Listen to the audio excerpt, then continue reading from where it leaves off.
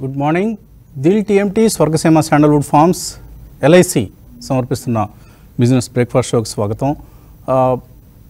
Fresh trading week, fresh trading day. ఈ Monday morning opening మనకు శుభప్రదంగా జరగబోతోంది. 17,700 కనిపిస్తుంది ఎస్ఎక్స్ నిఫ్టీని చూస్తే. సో మేబీ లాస్ట్ మండేతో పోలిస్తే ఈ మండే పూర్తిగా భిన్నంగా కనిపిస్తోంది. ఎందుకంటే last weeks I is different from this week's I. Last week Infosys, I for Infosys చాలా బలహీనపరిచింది. ఓవరాల్గా వారం అంతా మార్కెట్స్ నెగిటివ్గా క్లోజ్ కావడానికి కూడా ఇన్ఫోసిస్నే మనం వేలెత్తి చూపించాల్సిన పరిస్థితి ఉండేది. కానీ ఈ వారం I stands for ICICI bank now. So ICICI bank results చాలా బ్లాక్ బస్టర్ నెంబర్స్ వచ్చాయి. ఒక phenomenal numbers, highest ever net interest margins, 4.9% net interest margins. ఇంకా ఇంతకంటే కూడా పెరుగుతుందా ఎన్ఐఎం? 5% పైకి వెళ్తుందా ఎన్ఐఎం? అంటే నెట్ ఇంట్రెస్ట్ మార్జిన్ అంటే బ్యాంక్ మన దగ్గర నుంచి తీసుకునే డిపాజిట్లపై చెల్లించే వడ్డీకి బ్యాంక్ తన డబ్బుల్ని మన డిపాజిట్స్ని లోన్లుగా ఇచ్చి ఆర్జించే వడ్డీ ఆదాయానికి మధ్యలో ఉండే డిఫరెన్స్ని నెట్ ఇంట్రెస్ట్ మార్జిన్ అంటాం. ఫర్ ఇన్స్టెన్స్ మన దగ్గర 8% తీసుకున్నారు, 13%కి బ్యాంక్ బయట లోన్లు ఇస్తోంది, అంటే 5% ఈజ్ దైర్ మార్జిన్ అనమాట. సో ఆ NIMS 4.9% highest ever NIMS record చేసింది ఐసిఐసిఐ బ్యాంక్. సో ఇది చాలా చాలా కీలకమైన అంశం. అండ్ డిపాజిట్ గ్రోత్ కొద్దిగా వీక్గా ఉన్నప్పటికీ కూడా ఓవరాల్గా అసెట్ క్వాలిటీ బ్రహ్మాండంగా వచ్చింది. అలాగే మరోవైపు రిలయన్స్ ఇండస్ట్రీస్ Q4 రిజల్ట్స్ కూడా చాలా స్ట్రాంగ్గా వచ్చాయి. నెంబర్స్ అనుకున్న దానికంటే మెరుగ్గా వచ్చాయి. ప్రాఫిట్స్ ఫర్ అప్ 22%, 19,200 crores పైన నెట్ ప్రాఫిట్ నమోదు చేసింది. All segments, oil and petrochemicals, అలాగే జియో అండ్ రిటైల్, ఇవన్నీ కూడా అన్ని సెగ్మెంట్స్లోనూ ఒక చక్కటి పెర్ఫార్మెన్స్ రిలయన్స్ ఇండస్ట్రీస్ కనపరిచింది. సో ఈ రెండు స్టాక్స్కి కలిపి నిఫ్టీలో 18% పైగా వెయిటేజ్ ఉంది, both RIL and ICICI bank. So ఇవి రెండు పాజిటివ్గా ఓపెన్ అయితే definitely it's going to be a gap up opening for index నిఫ్టీకి. Nifty బ్యాంక్లో కూడా 28% వెయిటేజ్ ఉంది ఐసిఐసిఐ బ్యాంక్కి. కాబట్టి both Nifty bank and Nifty రెండు కూడా పాజిటివ్గా ఓపెన్ అయ్యే అవకాశాలు కనిపిస్తున్నాయి. ఇక ఈ రిజల్ట్స్కి పాజిటివ్గా రియాక్ట్ కాకపోతే మనం ఏం చేయలేము. But otherwise it's a very positive and encouraging results from both these entities. Of course RIL కొద్దిగా 52-week హై లోకి కొద్దిగా పైనే ట్రేడ్ అవుతుంది, అంతే ఒక 6-7% పైనే ఉంది, అంతేగాని ఒక ఎగ్జిబరెన్స్ లేదు. మరి రిజల్ట్ ఏమన్నా దీనికి, ఎందుకంటే it's like a sleeping giant. ఒకప్పుడు ఐటీసీ ఎలా ఉండిందో ఇప్పుడు రిలయన్స్ అలా ఉంది. సో ఏ యాక్షన్ రిలయన్స్ ఇండస్ట్రీస్ స్టాక్కి ఒక మొమెంటం ఇస్తుంది అనేది ఊహించడం కష్టం, if not this result. And last week మనకు హెచ్డిఎఫ్సి బ్యాంక్ కూడా స్ట్రాంగ్ రిజల్ట్ ఇచ్చింది. ఇక ఈ వారం 18% ఆఫ్ ది నిఫ్టీ కంపెనీస్ మనకు results ఇవ్వబోతున్నాయి. Like Bajaj auto, Maruti Suzuki, Hindustan Unilever, Wipro, ఇలా నాన్ నిఫ్టీ కంపెనీస్ కూడా చాలా ఉన్నాయి. Tech Mahindra, Tata consumer, HDFC life, SBI life, ఇలా చాలా కంపెనీలు మనకు results announce చేయబోతున్నాయి. So it's a results heavy week ఈ వారం. ఈ నేపథ్యంలో ఏ విధంగా, ఎందుకంటే ఇప్పుడు రిలయన్స్ సంబంధించి జెఫ్రీస్ 3,100 టార్గెట్ ఇచ్చింది, జేపీ మోర్గాన్ 2,960 టార్గెట్ ఇచ్చింది, సిఎల్ఎస్ఐ ఐసిఐసిఐ బ్యాంక్కి 1,200 టార్గెట్ ఇచ్చింది, జేపీ మోర్గాన్ కూడా 1,180 రూపీస్ టార్గెట్ ఇచ్చింది. కాబట్టి ఈ రెండు స్టాక్స్ ఇవాళ ట్రేడింగ్లో కీలకం కాబోతున్నాయి. Maybe ICICI bank is moving towards life time high, and maybe ఈ ఈక్వేషన్ కనుక ఒకవేళ నిజంగానే పనిచేస్తే నిఫ్టీ విల్ టచ్ 18,000. మేబీ ఈ వారంలోనే మనకు నిఫ్టీ 18,000 టచ్ చేసినా కూడా మనం ఆశ్చర్యపోనవసరం లేదు. సో ఇటువంటి పరిస్థితి, ఎందుకంటే ఇప్పుడు 17,800, 850 అనేది స్ట్రాంగ్ రెసిస్టెన్స్గా ఉంది. ఆ రెసిస్టెన్స్ని కనుక అధిగమించగలిగితే 18K అనేది ఈజియర్ టాస్క్, అది మనం గమనించాల్సిన అవసరం. ఆఫ్ కోర్స్ రిజల్ట్స్ డిసప్పాయింట్ చేసినవి ఉన్నాయి, ఎస్ బ్యాంక్ ఫర్ ఇన్స్టాన్స్. అలాగే కొన్ని మిడ్ క్యాప్ కంపెనీస్లో కూడా మనకు నెగిటివ్ రిజల్ట్స్ వచ్చాయి. బట్ వాటిని మార్కెట్ ఏ విధంగా తీసుకుంటుందో చూద్దాం. అండ్ కొన్ని స్టాక్స్లో మొమెంటం అనేది మనకు మిడ్ క్యాప్, స్మాల్ క్యాప్ స్టాక్స్లో ముఖ్యంగా కొనసాగుతోంది. Like Aurobindo pharma, Biocon, Oracle financial services, ఇటువంటి కౌంటర్స్లో మనం చాలా స్ట్రాంగ్ మొమెంటం చూసాం లాస్ట్ వీక్. అది ఈ వీక్ కూడా కొనసాగే అవకాశాలు ఉన్నాయి.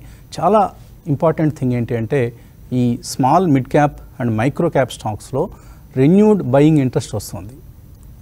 అది బోత్ పాజిటివ్గా తీసుకోవచ్చు, నెగిటివ్గా తీసుకోవచ్చు. నెగిటివ్గా ఏం తీసుకోవాలి, మైక్రో క్యాప్ స్టాక్స్లో మళ్ళీ ర్యాంపెంట్ స్పెక్యులేషన్ వచ్చేస్తుంది. ఆ స్పెక్యులేటివ్ యాక్టివిటీలో రీటైల్ ఇన్వెస్టర్స్ బాగా బుక్ అయిపోతారు. అక్కడ చాలా జాగ్రత్తగా ఉండాలి. And quality mid cap small cap స్టాక్స్లో డెఫినెట్లీ బయింగ్ అటెంప్ట్ చేయొచ్చు. మంచి కంపెనీస్ని సెలెక్ట్ చేసుకొని తప్పకుండా సత్ఫలితాలు సాధించవచ్చు if you have at least 1, 2, 3 years view. So అటువంటి స్టాక్స్ గురించి మనం ప్రతిరోజు ప్రోగ్రాంలో మాట్లాడుకుంటున్నాం. ఈరోజు యాప్లో కూడా వన్ ఆఫ్ దోస్ సజెషన్స్ మన చందాదారులకి అందబోతున్నాయి. సో నిఫ్టీ అయితే 200-డే మూవింగ్ యావరేజ్ నిలబెట్టుకుంటుంది. బ్యాంక్ నిఫ్టీ 41,800 పైన ట్రేడ్ కాగలిగింది లాస్ట్ వీక్ కూడా. సో మనకు రైజింగ్ 200-డే మూవింగ్ యావరేజ్ అంటాం నిఫ్టీకి సంబంధించి. నార్మల్గా రైజింగ్ 200-డే మూవింగ్ యావరేజ్ అంటే ఇప్పుడు అది 17,605 దగ్గర ఉంది సింపుల్ మూవింగ్ యావరేజ్. ఈ టైంలో బై అండ్ డిప్స్ పనిచేస్తుంది. ఒకవేళ ఫాలింగ్ 200-డే మూవింగ్ యావరేజ్ అయితే సెల్ అండ్ ర్యాలీస్ పనిచేస్తుంది. సో ఇక్కడ మనం by and dips will work out for Nifty and even for bank Nifty అని కూడా మనం అర్థం చేసుకోవాలి. అఫ్ కోర్స్ 42,500 సమీపంలో బ్యాంక్ నిఫ్టీకి కొంత రెసిస్టెన్స్ ఉంది, దాన్ని సక్సెస్ఫుల్గా అధిగమించగలగాలి. ఇది మనకి ఈ మండే కనిపిస్తున్న investment scenario, trade setup. Good morning Kutumbarao గారు. గుడ్ మార్నింగ్ అండి. సో మంచి రిజల్ట్స్ వచ్చాయి రెండో వారాంతంలో. అలాగే మరొక పాజిటివ్ న్యూస్ కూడా మనకి హెచ్డిఎఫ్సి బ్యాంక్కి సంబంధించి ఉంది. అంటే హెచ్డిఎఫ్సి లైఫ్లో ఏదైతే 50% కంటే ఎక్కువ వాటా ఉందో హెచ్డిఎఫ్సి లైఫ్ అండ్ హెచ్డిఎఫ్సి ఎర్గోలో, ఆ వాటా అమ్మాల్సిన అవసరం లేదంటూ ఆర్బీఐ ఎగ్జామ్షన్ ఇచ్చింది. సో ఇది కూడా హెచ్డిఎఫ్సి బ్యాంక్ స్టాక్ సంబంధించి పాజిటివ్ డెవలప్మెంట్. ఇలా మనకు పాజిటివ్ న్యూస్ కనిపిస్తున్నాయి. బట్ గ్లోబల్గా అంత పెద్దగా మనకు నెగిటివ్ న్యూస్ కూడా లేవు. ఎలా ట్రేడ్ చేయాలి ఈ వారం? మార్కెట్ ఈ వారం కూడా కన్సాలిడేషన్ మోడ్ లోనే ఉంటుందండి. క్లియర్ గా అన్నమాట. 3 వారాల లాభాల తర్వాత లాస్ట్ వీక్ 1% పైన కరెక్ట్ అవటం చూసాం. అండ్ ఇందాక మీరు చెప్పినట్టు యాక్టివిటీ అంతా కూడా ఎక్కువగా బ్రాడర్ మార్కెట్ లోకి షిఫ్ట్ అయింది. ఎందుకంటే దాదాపు 40 స్టాక్స్ పైన small cap stocks more than 1% gains, ఇది double digit more than 10% gains ఇచ్చింది. దట్టు బెంచ్ మార్క్ ఇండిసెస్ 1% పడగాను అన్నమాట. అంటే స్పెక్యులేటివ్ యాక్టివిటీ ఎక్కువగా ఆపరేటర్ డ్రివెన్ యాక్టివిటీ కూడా బ్రాడర్ మార్కెట్ లో షిఫ్ట్ అయింది. ఫ్రంట్ లైన్ స్టాక్స్ లో ఇన్స్టిట్యూషనల్ ల్యాక్ ఆఫ్ ఇంట్రెస్ట్ వలన కూడా కాస్త కన్సాలిడేషన్ మోడ్ లో. అయితే క్లియర్లీ టెక్ స్టాక్స్ తోటి ఇండ్యూస్ అయిన వీక్నెస్ ఏదైతే ఉందో అనమాట గత వారంలో, అది ఈ వారంలో నేను అనుకోవటం ఇక పెద్ద ఎఫెక్ట్ ఉండకపోవచ్చు. ఎందుకంటే వీకెండ్ రిజల్ట్స్ ఏదైతే Reliance, ICICI bank ఇచ్చినాయో highly positive గా ఉన్నాయి. ఎందుకంటే markets at least piggy back rate చేస్తా ఈ రిజల్ట్స్ పైన అనమాట కాస్త సస్టైన్ అయ్యే పాసిబిలిటీ ఉంది అట్ కరెంట్ లెవెల్స్ అనమాట. అయితే 17,650 మాత్రం మాక్సిమం పెయిన్ పాయింట్ లాగా కనిపిస్తుంది ఇప్పుడు నిఫ్టీకి. ఎందుకంటే కాల్స్ పుట్స్ అక్కడే పైలప్ అయిపోయి ఉన్నాయి బాగా అనమాట.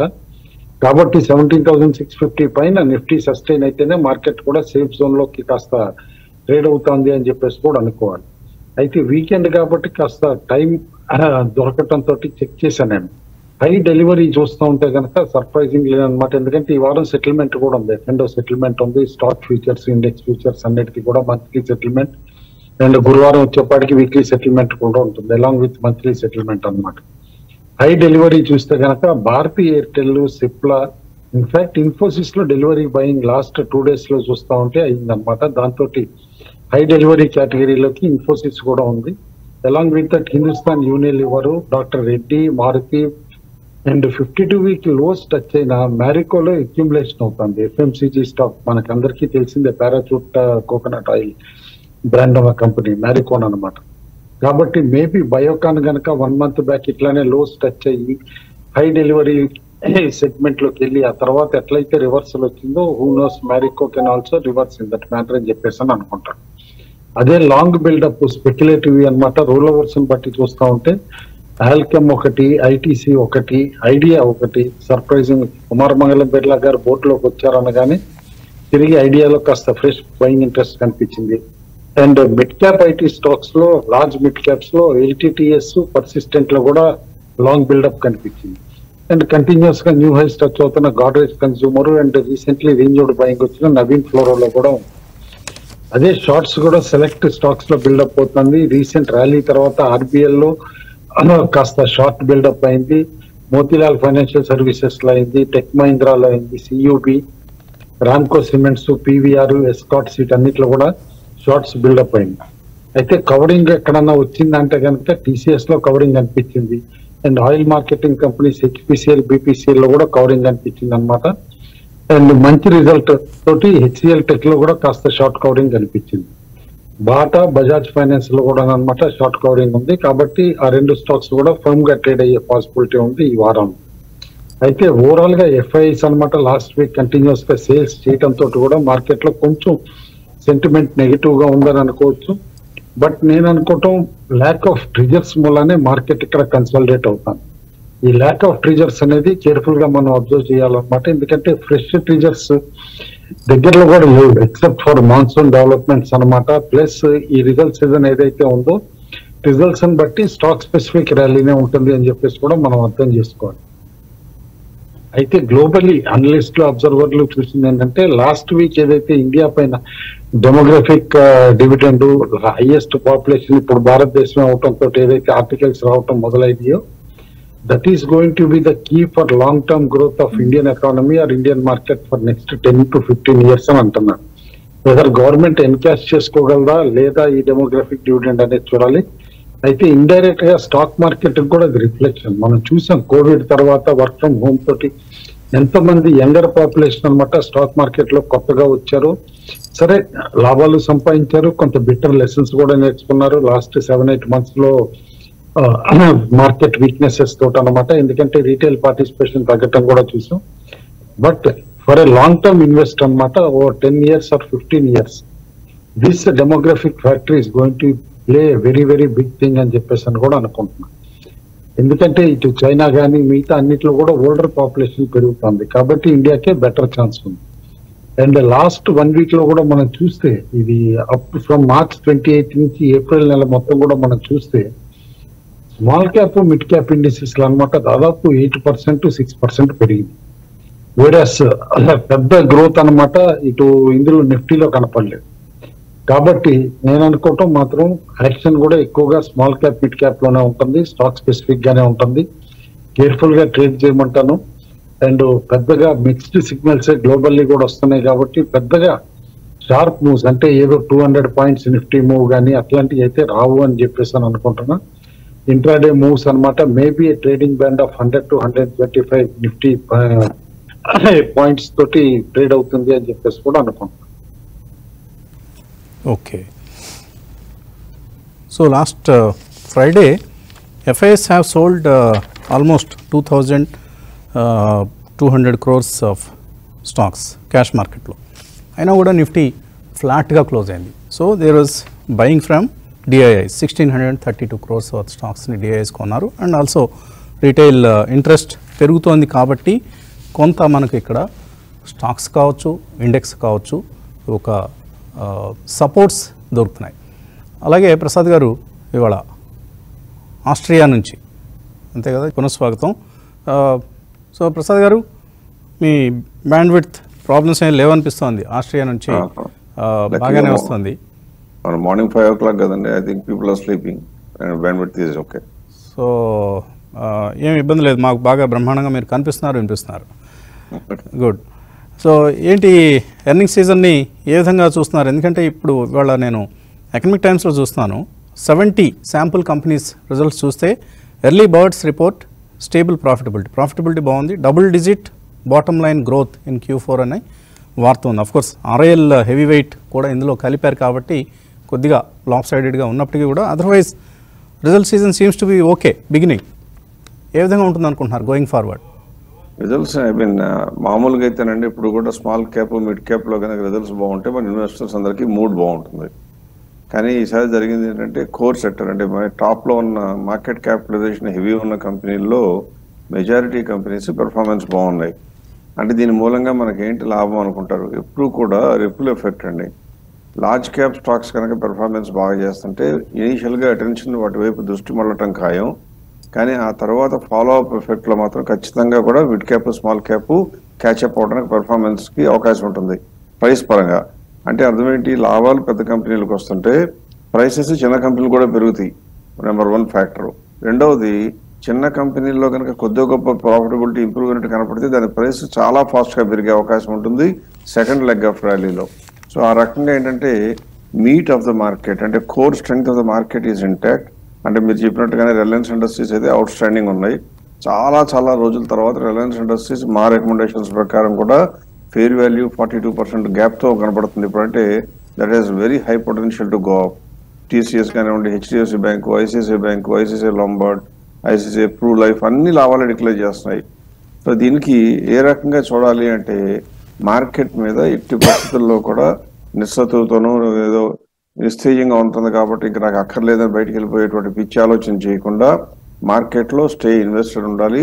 కాకపోతే మీరు అందరూ చెప్తున్నట్లుగా మీకున్న కంపెనీలో ఏదైనా రిజల్ట్స్ కనుక వచ్చినట్లయితే ఆ కంపెనీల పెర్ఫార్మెన్స్ ఈ క్వార్టర్లో బాగాలేకపోతే మనం గమనించాల్సింది ఏంటంటే ఊరంతా బాగుండి పెద్ద కంపెనీలన్నీ పెరుగుతున్నప్పుడు మన కంపెనీ బాగాలేదు అంటే నెక్స్ట్ క్వార్టర్ బాగుంటుందేమో అనే పిచ్చి ఆశలు పెట్టుకోకుండా వెంటనే ఆ కంపెనీ అమ్ముకుని మెరుగైన కంపెనీలోకి మూవ్ అయిపోవడం అనేది మంచి పని అవుతుంది.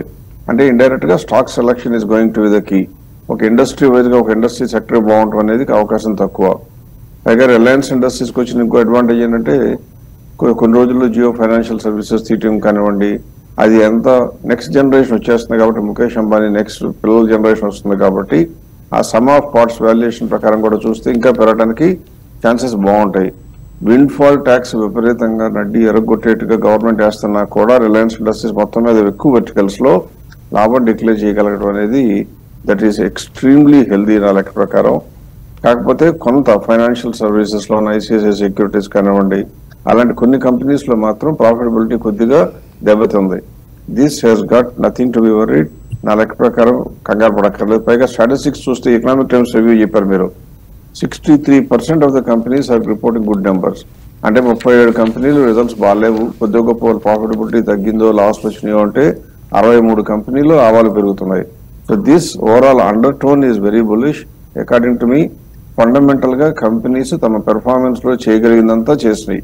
కాబట్టి చేయాల్సింది ఇన్వెస్టర్లు ఏంటి, ఆ మొక్కవోని నమ్మకంతో దాని మీదే కనుక నిలబడినట్లయితే రిటర్న్స్ రావడం అనేది దాదాపుగా ఖాయంగా కనబడుతుంది. సో ఇంకెక్కువ కంపెనీ గురించి నేను ఎక్కువ మాట్లాడను, ఎందుకంటే మీరు ఆల్రెడీ కవర్ చేశారు. All large companies are doing well as of now except 1-2 చిన్న కంపెనీస్ తప్పితే. సో కాబట్టి పీపుల్ షుడ్ స్టే ఇన్వెస్టెడ్. ఖచ్చితంగా లాభాలు వస్తాయి, ఎట్టి పరిస్థితుల్లో కూడా వస్తాయండి. అందులో ఇప్పుడు డెమోగ్రఫిక్ డివిడెండ్ కుటుంబరావు గారు చెప్పినట్టు కానివ్వండి, అన్నిటికన్నా ముందు ఈ ప్రపంచం మొత్తంలో ఎక్కడ చూసినా కూడా ఇండియాకు వస్తున్న ఇంపార్టెన్స్ చూస్తుంటే నాకు గర్వంగా ఉంది చాలా. అంటే కరెన్సీ ఒప్పుకోవటం దగ్గర నుంచి ఇండియా వైపు చూసేటువంటి దృక్పథం కూడా మారుతుంది. సో ఇండియా ప్రపంచంలో ఉన్న రీటైల్ ఇన్వెస్టర్స్ లో లార్జ్ ఇన్వెస్టర్స్ హెచ్ఎన్ఐస్ అందరూ కూడా వాళ్ళ డబ్బుల్ని ఎక్కడ లాభాలు వస్తున్నాయో అక్కడికి తీసుకెళ్తారు. ఇండియాలో ఉన్న లార్జ్ కంపెనీస్ లో లాభాలు పెరుగుతుంటే అవకాశాలు ఎక్కువగా కనపడతాయి. ఎందుకంటే వేరే ఫారిన్ ఇన్స్టిట్యూషనల్ ఇన్వెస్టర్స్ వచ్చినప్పుడు ప్రధానంగా వాళ్ళు పెట్టేది టాప్ ర్యాంక్ కంపెనీస్ లో పెడతారు, కానీ mid cap, small cap, micro cap లో పెట్టేదానికి అవకాశం తక్కువ. కాబట్టి ఇండెక్స్ మాత్రం అక్కడే నిలబడటానికి అవకాశాలు బాగా కనపడుతున్నాయి. I think stay invested, enjoy the benefit. Okay, అలాగే ఈరోజు విప్రో షేర్స్ని కూడా మనం స్టాక్స్ టు వాచ్ లిస్ట్లో పెట్టుకోవాలి. ఎందుకంటే బైబ్యాక్ కోసం 26, 27 బోర్డు మీటింగ్స్లో రిజల్ట్స్ ఇటు బైబ్యాక్ రెండింటిని కూడా బోర్డు పరిశీలించబోతోంది. సో ఏ ధర దగ్గర బైబ్యాక్ చేస్తారనే అంశం కూడా interesting thing to watch. Rajendra గారు, ఏమిటి ట్రేడింగ్ అడ్వైస్ ఈరోజు? లాస్ట్ వీక్ మన ట్రేడింగ్ ప్యాటర్న్ చూస్తే వస్తుంది గారు, మండే రోజే హై అండ్ లో ఫార్మ్ అవుట్ చేసాం. ఆఫ్ కోర్స్ ఫ్రైడే రోజు ఒక చిన్న లోవర్ లో ఫార్మేషన్ జరిగింది. సో ఆ బార్ అనేది ఒక కీ సపోర్ట్ అండ్ రెసిస్టెన్స్ గా మనం సూచిస్తుంది. ఇన్ఫాక్ట్ 17,523 అనేది 20-day moving average and 17,530 200-day moving average. And last week లో కూడా 17,553 కి మనం ట్రేడ్ అవుట్ చూసాం. సో ఈ రోజు మనకి ఏదైతే రిజల్ట్స్ ఇంపాక్ట్ ఉంటుందో ప్రాబ్లీ అది మనకి ఫస్ట్ హాఫ్ అన్ అవర్ లోనే తెలుస్తుంది హౌ ఇట్ ఫేర్స్ అనేది. ఇన్ కేస్ ఈ రోజు కనుక 17,729 పైన ఒక హాఫ్ అన్ అవర్ ట్రేడ్ అయింది అంటే కనుక మేబీ నెక్స్ట్ ర్యాలీకి ఛాన్సెస్ ఉంటుంది. Of course last week high ఏదైతే ఉందో 17,863 would act as a resistance గా మనం చెప్పుకోవచ్చు. So all in all first half an hour trading is crucial. ఒకవేళ రిలయన్స్, ఐసిఐసిఐ నిఫ్టీకి సపోర్ట్ చేసి 100 పాయింట్స్ 120 పాయింట్స్ పైకి వెళ్ళినా కూడా వేరే స్టాక్స్ ఆర్ సెక్టర్స్ ఏమైనా డ్రాక్ చేస్తే ఏమన్నా చూడాలి. But I think first half an hour తర్వాత మనకు ఒక క్లియర్ పిక్చర్ అని వస్తుంది. అదర్వైజ్ మార్కెట్ కన్సాలిడేషన్ లోనే ఉంటుందని అనుకుంటున్నాం. So range would be 17,900 and 17,400 కింద మనం చెప్పుకోవచ్చు. సో ఈ రేంజ్ లోనే ట్రేడ్ అయ్యే ఛాన్స్ ఉంది. అండ్ బ్యాంక్ నిఫ్టీ విషయానికి వస్తే కనుక సిమిలర్ ప్యాటర్న్ చూస్తున్నాం మనం. ప్రీవియస్ వీక్ హై 42,603 ఒక రెసిస్టెన్స్ పాయింట్ ఉంటుంది. అండ్ అదే విధంగా 41,800 ఏదైతే ప్రీవియస్ డే లో ఉందో that will act as a support. Of course bank Nifty గత 1.5-2 months కి అండర్ పర్ఫార్మెన్స్ ఉంది. ఈ మంత్ కొంచెం అవుట్ పర్ఫార్మెన్స్ లాగా మనం చూడొచ్చు బ్యాంక్ నిఫ్టీలో. సో బ్యాంక్ నిఫ్టీ ప్రాబ్లీ 42,650 పైన కొద్దిసేపు నిలబడితే కనుక ఒక స్ట్రెంత్ అనేది మళ్ళీ వచ్చే ఛాన్స్ ఉంది. అండ్ పొటెన్షియల్ 43,578 దాకా కూడా అప్ సైడ్ వెళ్ళే ఛాన్స్ ఉంది. అంటే 42,650 పైన క్లోజింగ్ బేసిస్ లో 1 or 2 days అవుతే కనుక అక్కడి నుంచి 800-850 పాయింట్స్ పెరిగే ఛాన్స్ ఉంది.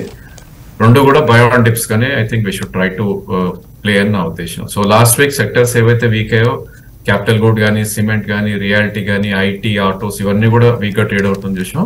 Of course FMCG, speciality chemical and banking has done good. So ఈ రోజు రిలయన్స్ ఏదైతే అప్టెక్ సూచిస్తుందో basically because of the results, ఒకవేళ దాన్ని ఎఫ్ఎంసీజీ నెగెట్ చేస్తుంది అనేది కూడా మనం చూడాలి. ఎందుకంటే రిలయన్స్ లో last VK we have seen one high formation 2424 దగ్గర. So probably 24 and 2437 is where the resistance zone కాబట్టి ఒకవేళ 100 రూపీస్ ఓపెన్ అవుతే కనుక there would be lot of profit booking అని అనుకుంటున్నాను నేను.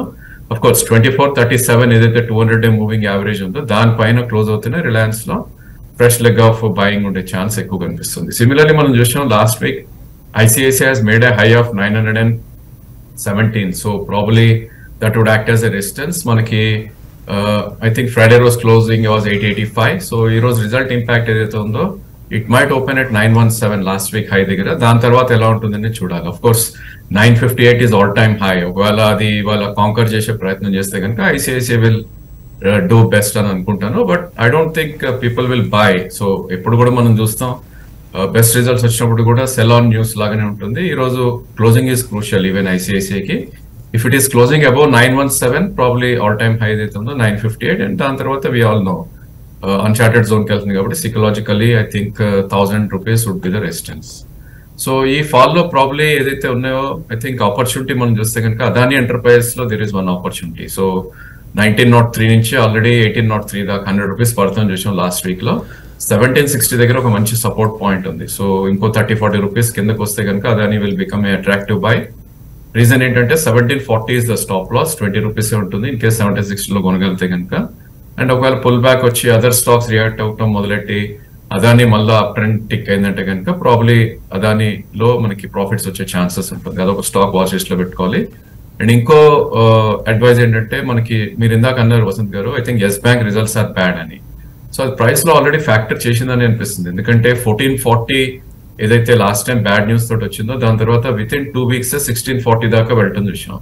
So I think 1440 would act as a great support. ఈ రోజు ఆ నెగటివ్ న్యూస్ తోటి ఏదన్నా పడి ఎస్ బ్యాంక్ 1440 or 14 ఆఫ్ వస్తే కనుక that will become a by అని అంటాను.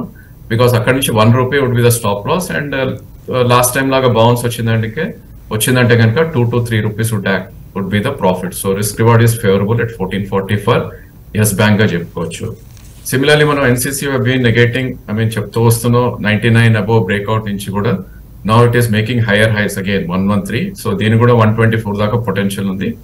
ఏమాత్రం కరెక్షన్ వచ్చి 108, 106 వచ్చినా కూడా we should try to buy with stop loss of close below 104. And one more stock which is up trend లో ఉంది. Of course people talk as a speculative stock, but chart సూచిస్తుంది ఏంటంటే కనుక Ramky. So Ramky would go till 440 అనిపిస్తుంది as per charts. 380 rupees current market price ఉంది. So multi month high అంటే previously ఇది December లో 344 రావటం చూసాం high. So that would become a support. So probably ఈ స్టాక్ ని కూడా వాచ్ లిస్ట్ లో పెట్టి ఇమ్మీడియట్లీ కొనాల్సిన అవసరం లేదు. మేబీ బ్యాడ్ డేస్ ఉంటాయి ఇలాంటి స్టాక్స్ కి. 30-40 రూపీస్ పడ్డప్పుడు we should try to buy. 320 కింద స్టాప్ లాస్ స్ట్రిక్ట్ గా పెట్టుకోవాలి రామ్కీ కూడా for a target of 450.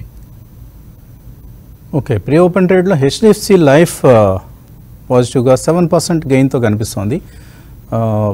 RBI ఏదైతే ఒక రిలాక్సేషన్ ఇచ్చిందో post merger HDFC bank merger తర్వాత హెచ్డిఎఫ్సి లైఫ్లో ఉన్న స్టేక్ 50% కంటే ఎక్కువ ఉన్నా కూడా ఏమీ ఇబ్బంది లేదు అన్న ఒక సడలింపు మినహాయింపుని ఆర్బీఐ ఇచ్చింది. దాని ప్రభావం మనకు హెచ్డిఎఫ్సి లైఫ్ స్టాక్ మీద ఈరోజు ఉండబోతోంది. The stock will open with 6 to 7%. Okay, economic టైమ్స్లో ఈరోజు ఒక వార్త వచ్చింది. Silver is the new gold for your portfolio, can hit 90,000 soon అని. సో కేజీ బంగారం ధర త్వరలో 90,000 రూపాయలు తాకే అవకాశం ఉందంటూ కమాడిటీ ఎక్స్పర్ట్స్ ప్రెడిక్ట్ చేస్తున్నారు. కారణం గ్లోబల్గా సప్లై షార్టేజ్ ఉండడం, అలాగే ఇండస్ట్రియల్ డిమాండ్ బాగా పుంజుకుంటోంది సిల్వర్కి సంబంధించి. సో సిల్వర్ని మనం ఆర్నమెంట్స్గా చూస్తుంటాం ఎక్కువ, బట్ ఇండస్ట్రియల్గా కూడా చాలా పెద్ద ఎత్తున డిమాండ్ ఉంటుంది. సో ఈ కారణాలతో త్వరలో 90,000 తాకినా కూడా ఆశ్చర్యపోనవసరం లేదన్న వార్త ఇంట్రెస్టింగ్గా ఉంది సిల్వర్కి సంబంధించి. ఓకే, కాలర్స్ మెయిలర్స్ వెయిట్ చేస్తున్నారు, కాలర్ని తీసుకుందాం. Hello. Okay, calls లేవట surprisingly. Right.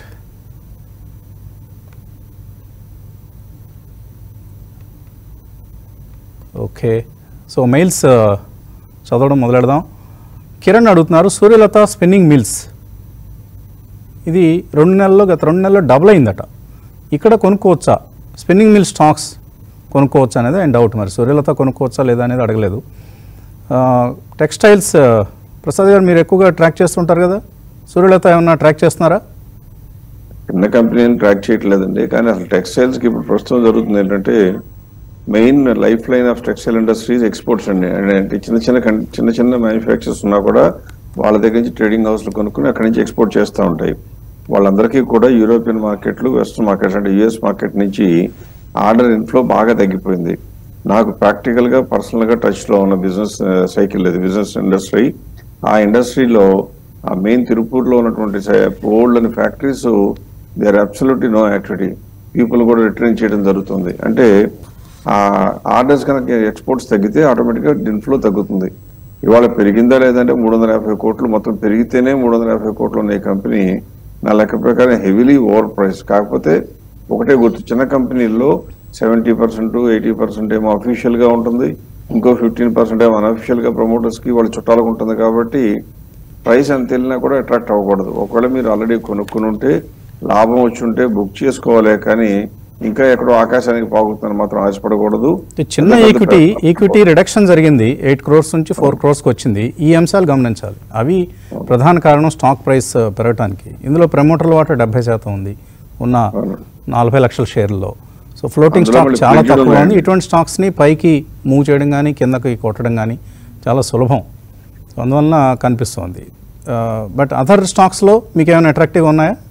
Other spinning మిల్స్లో టెక్స్టైల్స్లో according to me this is one industry which people should be very closely be concern. ఉండకుండా ఉండటం మంచిది. ఓకే, స్పిన్నింగ్ మిల్స్కి ప్రస్తుతానికి దూరంగా ఉండండి అనేది ప్రసాద్ గారి సలహా. మరో కాలర్ లైన్లో ఉన్నారు. హలో. హలో, నమస్తే అండి, మీ పేరు? జ్యోతి సార్, హైదరాబాద్ నుంచి. అడగండి. హెచ్సిసి 15 రూపీస్ లో హోల్డ్ చేస్తున్నాను సార్. సుజలాన్ ఎలర్జీ 11 రూపీస్ లో హోల్డ్ చేస్తున్నాను. ఈ రెండు ఉంచచ్చు అంటారా, లేకపోతే సుజలాన్ ఎనర్జీ 30% లాస్ లో ఉన్నాను సార్. ఇంకేమైనా ఉన్నాయా స్టాక్స్ మీ పోర్ట్ఫోలియోలో? ఇవి రెండే ఉన్నాయా? లేదు సార్, ఉన్నాయి. అవన్నీ కూడా మంచి కంపెనీలే ఉన్నాయి కదా, పెద్ద కంపెనీలు, అట్లీస్ట్ క్వాలిటీ కంపెనీస్ ఉన్నాయా? ఈ రెండు లాస్ లో ఉన్నాము. ఈ రెండు లాస్ లో ఉన్నారు, మిగతా అన్ని పర్లేదు. ఓకే, సరే. కుటుంబంలో హెచ్సిసి సుజలాన్ ఏం చేయొచ్చు? రెండు లాటరీ టికెట్ షేర్లు అండి, అంతేగాని ఎందుకంటే పెన్నీ స్టాక్స్ కింద లెక్క చేయాలన్నమాట. లాస్ మేకింగ్ కంపెనీలు టర్న్ అరౌండ్ కోసం వెయిటింగ్. అయితే హెచ్సిసిలో ఒక మేజర్ డెవలప్మెంట్ అయింది, కానీ ఇంకా దాని రిఫ్లెక్షన్ రిజల్ట్స్ లో కనపడలేదు. ఎందుకంటే వీళ్ళకి రిసీవబుల్స్ ఏవైతే ఆర్బిట్రేషన్ రిసీవబుల్స్ ఇవన్నీ ఉన్నాయో ఈ యొక్క ఎస్పీవి క్రియేట్ చేశారనమాట. So that balance sheet clean అవుతుందని చెప్పేసి. But all in all it's only dark horse పెట్టాను అంతేగాని. And one recent major order కూడా వీళ్ళకి ఏదైతే వచ్చిందో వీళ్ళు ఎంఏ అయ్యారు ఇక్కడ మెగా ఇంజనీరింగ్ ఎవరితో టైఅప్ అయిపోయి సబ్ కాంట్రాక్ట్ మెగా ఇచ్చేసారనమాట. అంటే ఇంప్రిన్సికల్లీ HCC doesn't have the financial strength ఇదివరకు దానికి ఉన్న స్ట్రెంగ్త్ తో ఇంజనీరింగ్ స్కిల్స్ బాగా ఉన్నా కూడా కంపెనీకి అనమాట. ఇటు సుజలాన్కి వచ్చేసేపటికి తులసిదంతి గారు చనిపోవటం చూసాం. ఆ తర్వాత రైట్స్ ఇష్యూ సబ్స్క్రిప్షన్ చేశారు. రైట్స్ తర్వాత కూడా అనమాట గొప్పగా పెర్ఫార్మెన్స్ అయితే ఇంప్రూవ్మెంట్ లేదు. It's only us A take over targeted somebody అనమాట. రీన్యూబుల్ స్పేస్ లో ఇంట్రెస్టెడ్ ఉన్న వాళ్ళు ఈ company at some point take over చేస్తారనే ఎక్స్పెక్టేషన్స్ ఉన్నాయి. దానికనే ఇంకా 8 రూపాయల దగ్గర ఉన్నాం. అదర్వైజ్ ఇంత నష్టాలు చూపిస్తున్న కంపెనీకి 8 రూపీస్ కూడా చాలా ఎక్కువ రేట్ అనే చెప్పాలి. అందులో 81% దాకా ప్రెడ్యూషియస్ ఉన్నాయండి ప్రమోటర్స్ దగ్గర. అదొకటి కూడా deeply concerning matter Suzlon. Okay, so ఇటువంటి స్టాక్స్ పట్ల పెద్దగా ఆకర్షితులు కాకూడదు మనం. ఎక్కడో ఒక 1-2% ఆఫ్ టోటల్ పోర్ట్ఫోలియో. సరే, ఏదో ఒక ఆశ ఉంటుంది అందరిలోనూ, ఆశ కొద్దీ ఏమన్నా ప్రయత్నం చేయొచ్చు, కానీ but don't give much priority ఇటువంటి స్టాక్స్కి. వేణు ఒక మెయిల్ పంపించారు. ఫిలాటెక్స్ ఫ్యాషన్ అనేది ఆపరేటర్ డ్రివెన్ స్టాకా? 100% ఈ స్టాక్ సంబంధించి చాలా వార్తలు కూడా హైదరాబాద్ స్టాక్ కాబట్టి మనకు కొద్దిగా సమాచారం ఉంది. జాగ్రత్తగా ఉండండి. ఫిలాటెక్స్ ఫ్యాషన్ లాంటి స్టాక్స్ పట్ల వాళ్ళు నార్మల్గా ప్రిఫరెన్షియల్ ఆఫర్ అంటే ఏ ప్రమోటర్స్ తీసుకుంటారు, లేకపోతే ఇంకెవరన్నా నాలెడ్జ్ ఉన్న ఇన్వెస్టర్స్కి ఇస్తారు, ప్రైవేట్ ఈక్విటీ వాళ్ళకి ఇస్తారు, ఇలాంటి వాళ్ళకి ఇవ్వటం అనేది పరిపాటి. కానీ వీళ్ళు రిటైల్ ఇన్వెస్టర్స్కి అంటగట్టారు 1 year లాకిన్తో. ఆ షేర్లు కూడా వాళ్ళకి డిమాట్ అకౌంట్స్లో అలాట్ చేయకుండా అలాగే వాళ్ళ దగ్గర ఉంచుకున్నారు. ఇవన్నీ చాలా రకరకాల లుకలుకలు. వీటన్నిటి గురించి మనం ఒకనొక ప్రత్యేక కార్యక్రమం పెట్టుకొని మాట్లాడుకుందాం. మేబీ May 1st మనకు హాలిడే ఉంది కాబట్టి ఆ రోజున కొన్ని ఇటువంటి స్టాక్స్ గురించి ఎటువంటి జాగ్రత్తలు తీసుకోవాలో మాట్లాడుకుందాం. మార్కెట్స్ ఓపెన్ అయ్యాయి 48 పాయింట్ల లాభంతో. నిఫ్టీ ఓపెన్ అయింది. నిఫ్టీ బ్యాంక్ 250 పాయింట్లు. Okay, ICICI bank, SBI, bank of Baroda, PNB ఇవన్నీ కారణం బ్యాంక్ నిఫ్టీ రిలేటివ్లీ ఇంకా అవుట్ పెర్ఫామ్ చేయడానికి. అలాగే సెన్సెక్స్ కూడా 173 పాయింట్లు పెరిగింది. మిడ్ క్యాప్ ఇండెక్స్ నెగిటివ్గా ఓపెన్ అయింది. 1488 స్టాక్స్ లాభాలతో అండ్ 817 స్టాక్స్ నష్టాలతో. IT ప్యాక్లో Infosys, TCS నష్టపోయాయి and M&M నష్టాలతో ఓపెన్ అయింది. ఫార్మా స్టాక్స్లో సెల్లింగ్ కనిపిస్తుంది. Nifty financial services index 126 points పెరిగింది, in line with of course bank Nifty. ఈ రెండు కూడా దాదాపుగా సిమిలర్గా ఉంటాయి, bank Nifty and Nifty fin services. Rajendra గారు ఏం చేయొచ్చు? థింక్ అనుకున్నట్టే ఇట్ హాస్ హ్యాపెండ్ అండి. సో ప్రాబ్లీ రిలయన్స్ ఐసిఐసిఐ ఏదైతే పాజిటివ్ రిజల్ట్స్ తోటి పాజిటివ్ గా రియాక్ట్ అయిందో అది I think pharma and IT negate చేస్తుంది ఈ స్టేజ్ లో. బట్ ఉదయం చెప్పినట్టు 17,724 would act as a key resistance. So దానిపైన క్లోజ్ అవుతుంది. There is a trade. Otherwise there is an opportunity at maybe మొన్నటి క్లోజింగ్ గ్యాప్ ఏదైతే ఫిల్ చేస్తుందో అక్కడ దెర్ ఇస్ ఆపర్చునిటీ అని చెప్పొచ్చు. బికాస్ ఒకవేళ మొన్నటి క్లోజింగ్ చూస్తే కనుక 17,624 అంటే 40 పాయింట్స్ పడితే కనుక there is a good risk to reward for long. So 40 points stop loss పెట్టుకుంటే again maybe 100 to 120 points పైకి వెళ్ళే ఛాన్స్ ఉంది. బట్ ఏదైనప్పటికీ it will be as a swing trade అండి. అంతకు means there is no trade. Okay, right. So మనకు కొన్ని stocks బ్రేక్అవుట్స్లో ఉన్నాయండి. ఫర్ ఇన్స్టెన్స్ రామ్కీ ఇన్ఫ్రా ఈ స్టాక్ వరుసగా పెరుగుతూ వస్తుంది.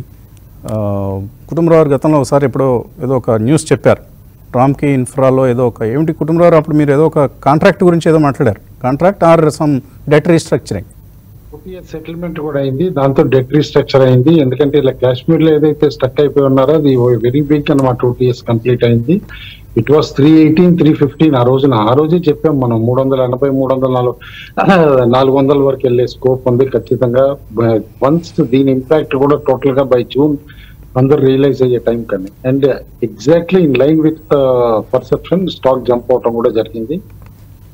అందుకనే న్యూస్ ఫ్లో ఇప్పుడు కేర్ఫుల్ గా అనలైజ్ చేసుకుని అనాలిసిస్ చేస్తే over a period positional trades fetch చేస్తాయి అంటానికి నిదర్శనం ఈ స్టాక్ కూడా. ఓకే, ఇంకా కొన్ని మెయిల్స్ తీసుకుందాం. మనోజ్ మెయిల్ పంపించారు. టిటాగర్ వ్యాగన్స్ 306 రూపాయల దగ్గర 400 షేర్లు ఉన్నాయి.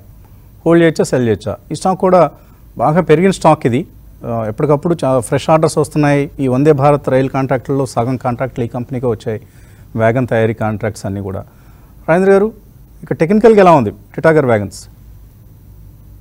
ఐ థింక్ ప్రాబ్లీ స్టాక్ మనకి it's trading most of the stocks లాగే ఇది కూడా ట్రేడ్ అవుతుందండి, మిడ్ క్యాప్ స్పేస్ లాగానే. సో మేబీ ఒక 5 to 10% వేరియేషన్ తప్ప పెద్ద కనపట్లేదు. యాక్టివిటీ కూడా పెద్ద ఏం లేదండి స్టాక్ లో. సో ప్రాబ్లీ ఇన్ కేస్ కొనాలి అంటే we should wait for decent correction, otherwise award అని చెప్తాను. సో హోల్డ్ చేయండి. మీ దగ్గర ఉన్న 306 రూపాయలు కొన్నారు, 332 ఉంది. కొద్దిగా హైలో ఎంటర్ అయ్యారు మీరు. బట్ స్టిల్ ఇందులో చాలా కుటుంబరావు గారు, ఈ వందే భారత్ హైప్ నడుస్తున్నంత కాలం ఈ స్టాక్ అయితే పడదండి, అంతవరకు అయితే క్లియర్ గా చెప్తున్నాను. కరెక్ట్. సో హోల్డ్ చేయొచ్చు. 400 అవుతుందా? 400 ఈజీగా క్రాస్ అవుతుందండి. నేను ఇంకా హయ్యర్ ప్రైస్ ఎక్స్పెక్ట్ చేస్తున్నాను. ఎందుకంటే ఆల్రెడీ స్టాక్ అంతా కూడా కంట్రోల్లోకి వెళ్ళిపోయింది, ఆపరేటర్ కంట్రోల్లోకి. It can touch even 550 to 600 అని చెప్పేసి నెక్స్ట్ 1 year అనుకుంటున్నాను. మన వాళ్ళు హడావుడిగా ఎగబడతారు, జాగ్రత్తగా ఉండండి. ఆపరేటర్ అని అన్నారు కాబట్టి ఆ పదాన్ని అర్థం చేసుకొని జాగ్రత్తగా పొజిషన్స్ తీసుకోండి. స్టాప్ లాస్లు మస్ట్ ఎవరైనా కొనుక్కుంటే మాత్రం, ఎందుకంటే హైయర్ లెవెల్స్ దగ్గర ఉంది స్టాక్. అదర్వైజ్ చాలా పెద్ద ఆర్డర్స్ చేయొద్దు అని చెప్తానండి, అసలు చేసి చేయకూడదు. కరెక్ట్. ఎందుకంటే BHEL, టిటాగర్ వ్యాగన్స్ ఈ కాంబినేషన్ ఈ మధ్యకాలంలో తరచుగా న్యూస్లో వస్తుంది. ఓకే, లక్ష్మణ్ రావు, ఓకే లక్ష్మణ్ రావు మెయిల్ చూసేలో కూడా రవి తేజారెడ్డి మెయిల్లోకి వెళ్ళిపోయింది. 500 షేర్లు అవంతి ఫీడ్స్ ఉన్నాయట, 25% లాస్లో ఉన్నారు. యావరేజ్ చేయొచ్చా ఇక్కడ? 2 సంవత్సరాలు వెయిట్ చేస్తారు. బెస్ట్ ఆఫ్ ది టైమ్స్ అయితే అయిపోయినాయి అని చెప్పేసి అని అనుకుంటున్నాను అండి. స్టాక్ కూడా అనమాట 2 సంవత్సరాలు వెయిట్ చేయగలిగిన స్టాక్ అయితే కాదు యాజ్ ఆఫ్ నౌ. నేనైతే ఆక్వా ఎక్స్పోర్ట్స్ లో కొంచెం నెగిటివ్ గా కూడా ఉన్నాయి. ఎందుకంటే ఈ మధ్య అనమాట నార్త్ అమెరికా కానివ్వండి అంతా కూడా ఈక్వడారు, వియత్నాం, ఫిలిప్పైన్స్ వీళ్ళందరూ కూడా ఇండియన్ ఆర్డర్స్ కొట్టేయడం జరిగింది అనమాట. మన industry is going to be there for rough times in next 2 years అని అనుకుంటున్నా. అవంతికి కూడా బెస్ట్ టైమ్స్ అయితే అయిపోయింది. In fact he should select some other stock. ఒక రిలీఫ్ ర్యాలీగా స్టాక్ ఏ 400, 420 అట్లా వస్తే కూడా ఎగ్జిట్ అయిపోవటం బెటర్. ఓకే, మెయిల్స్లో కింద నుంచి వస్తున్నాను మళ్ళీ. సాగర్ అడుగుతున్నారు, ఆయన 1.4 lakhs పౌషక్ అనే కంపెనీలో ఇన్వెస్ట్ చేశారు, 18% లాస్లో ఉన్నారు. యావరేజ్ చేయొచ్చా లేదా సెల్ చేసేసేయచ్చా? హైలీ ఇల్లిక్విడ్ స్టాక్ అండి పౌషక్, అది గుర్తుంచుకోవాలన్నమాట. High price stock, illiquid stock అనమాట. రోజుకి ట్రేడ్ అయితే 1000, 2000 అట్లా ట్రేడ్ అవుతాయి, అంతకంటే కూడా కావన్నమాట. 7540 దగ్గర ట్రేడ్ అవుతాం. And totally controlled stock. ఇలాంటి స్టాక్స్ లో ఏంటంటే లిక్విడిటీ ఉండదు, హై పిఈ ఉంటుంది, ఫండమెంటల్స్ బాగున్నా కూడా అనమాట. Totally controlled by either promoters కానీ ఆర్ వెరీ లార్జ్ హోల్డింగ్స్ ఎవరైతే హోల్డ్ చేస్తున్నారో వాళ్ళతో. కాబట్టి it will be A risky bet అండి. అయితే ఆయన నష్టం అయితే రాదనుకుంటున్నా నేను. అట్ కరెంట్ లెవెల్స్ హోల్డ్ చేస్తే ఒక రౌండ్ 8500, 9000 వచ్చినప్పుడు ఎగ్జిట్ అయిపోవడం బెటర్. లక్ష్మీ సుప్రియ మెయిల్ పంపించారు, సాగర్ సిమెంట్స్ ఉన్నాయట, ఇంతకుముందు చదివామా, గతంలో 2-3 రోజుల క్రితం ఇప్పుడు చదివినట్లు గుర్తు. 210 రూపాయలు ఉన్నాయి, హోల్డ్ చేయొచ్చా, ఇంకా యాడ్ చేసుకోవచ్చా? సిమెంట్ ఇండస్ట్రీకి దాదాపుగా worst period is already over అండి. మనకి ఎప్పుడు కూడా సమ్మర్ వచ్చిన టైంలో సిమెంట్ ఇండస్ట్రీ పీక్లోకి వెళ్తుంది. ఆ యాంగిల్లో చూస్తే కొనుక్కోవాలి తప్పితే అదర్వైజ్ ఫండమెంటల్గా రిజల్ట్స్ ప్రకారం డిక్లేర్ చేస్తే మాత్రం it is fairly priced. March results వచ్చిన తర్వాత బాగుంటే కొనాలి, లేకపోయినా కూడా కొద్దిగా గొప్ప ఇండస్ట్రీ మీద హోప్ఫుల్గా ఉంటారంటే మాత్రం సాగర్ సిమెంట్స్ కొనుక్కోవడానికి కొద్దిగా గొప్ప ఛాన్స్ ఉంది, though it is still in losses margins price. Okay, Kiran కావల్ నుంచి అదానీ పోర్ట్స్లో 10% లాస్లో ఉన్నారు, అలాగే టాటా పవర్ 7% లాస్లో ఉన్నారు. ఏం చేయొచ్చు ఈ రెండు? అదానీ పోర్ట్స్ కూడా ఉన్నట్లో మంచి కంపెనీ అండి. యాక్చువల్ ప్రైస్ పరంగా చూస్తే మాత్రం it is fully price. March results ఇంకా ఎక్స్పెక్టెడ్. బాగా బీట్ అండ్ డౌన్ స్టాక్ కాబట్టి ఈ టైంలో డిప్రెషన్లోనే అమ్ముకోవక్కర్లేదు, కొనుక్కోవచ్చు. సో కాబట్టి I think both the stocks ఈ mention are in good sectors at least. So he can stay on and wait for the results. Okay, Prasanna అడుగుతున్నారు, DLF ఉన్నాయట, 10 నెలలుగా హోల్డ్ చేస్తున్నారు, 413, ఇప్పుడు 428 అయింది, ఎగ్జిట్ కావచ్చా? దీంట్లో ర్యాలీ ఇప్పుడే స్టార్ట్ అవుతుంది చూసినండి. 405 కరెంట్ మార్కెట్ ప్రైస్ ఉంది. లాస్ట్ 2 months లోనే 330 నుంచి 427 దాకా వెళ్ళటం చూసాం. ప్రిసైస్లీ అదే బ్రేక్అవుట్ పాయింట్ 427 దగ్గర. ఒకవేళ 430 అబౌవ్ క్లోజ్ అయిందంటే కనుక ప్రీవియస్ స్టాప్ ఏదైతుందో 460 దాకా వెళ్ళే ఛాన్స్ ఉంది. సో నా ఉద్దేశంలో ఈ షుడ్ హోల్డ్ ఆన్ అండి. 390 కింద క్లోజింగ్ బేసిస్ స్టాప్ లాస్ కూడా మస్ట్ అని చెప్తాను. ఓకే.